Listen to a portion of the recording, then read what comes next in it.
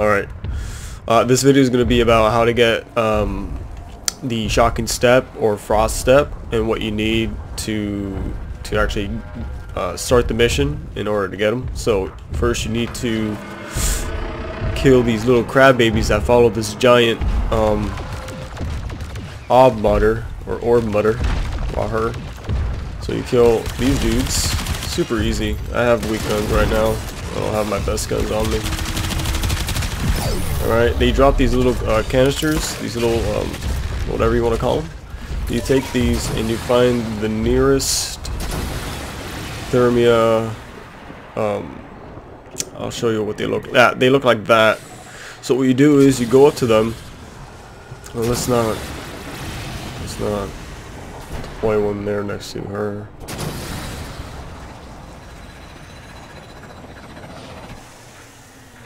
There we go. Okay, so here's perfect. Here's perfect. So boom, you go here, you get near it, and you press X. Okay, you guard it with your life until it reaches 100. On the top left, you can see. I guess they added canisters added so you can add more, which is awesome because usually you just put one and you have to go to the next one. But I think they added where you can just add an additional 3 more, which is amazing. And then right after you're done and you accumulate a lot of thermia and shit, you go to the waypoint. You go to where I marked. Okay, right here on the right hand side, this spot here, exactly that spot. You go left or right, doesn't matter.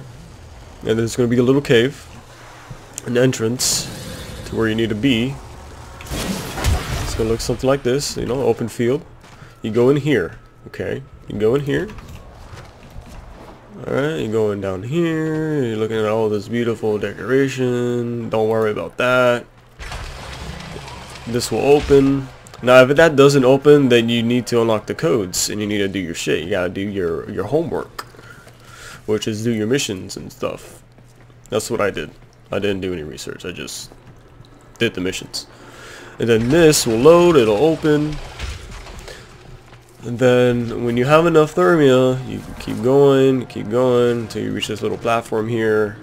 Jump, bam, and then you activate it. You press X. If you have enough thermia, you fight the boss. It comes down.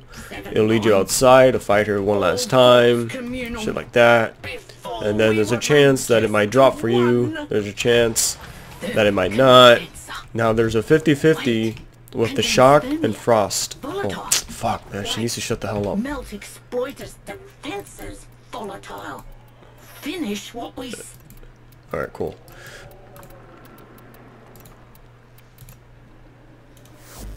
Alright, so like I was saying, there's a 50-50. First, it's a low drop chance of either of them dropping, right? And then there's a 50-50 of you getting either the shocking step or the frost step, because he drops both of them, but only one drops. So yeah, that's how you get them. Only during the event of gathering up thermia, not because if you have thermia already, good for you. But if you don't, then you're gonna have to wait probably a month or a couple weeks for the event to come back. So I mean, that's what I saw. So I hope this video helped you answer any of your thermia, shocking step, frost step questions.